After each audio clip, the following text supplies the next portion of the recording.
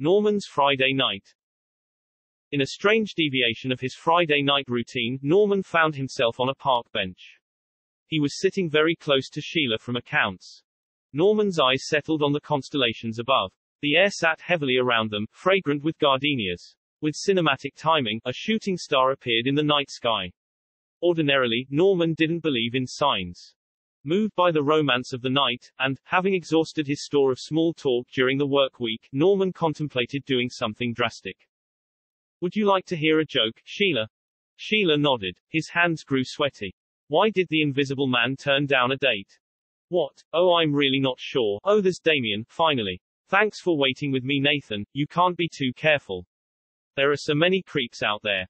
Yeah, people aren't always nice, Norman replied. Anyway, Nigel, I'll see you on Monday. Norman dawdled toward the main street, glancing back as he reached the park gate.